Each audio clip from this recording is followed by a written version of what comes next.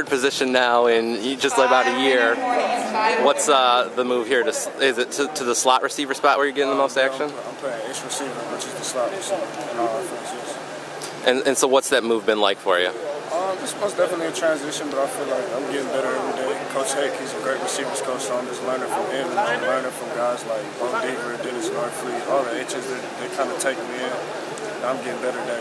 Is it sort of frustrating to be going through another change so soon after moving to running back in the spring? No, it's for the team. That's basically the biggest thing is for the team.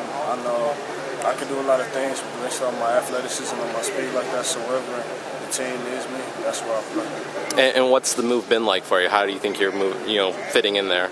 I'm learning every day. I'm getting better every day. There's a little nuances to the position I got to learn because I haven't played much receiver in my life. I've only played corner and running back, but I'm getting better daily, and I'm happy with my progression. What do you feel you can contribute to the spot? I think I contribute a lot because I bring versatility and athleticism to our offense. So whenever my number's called, I'm going to play.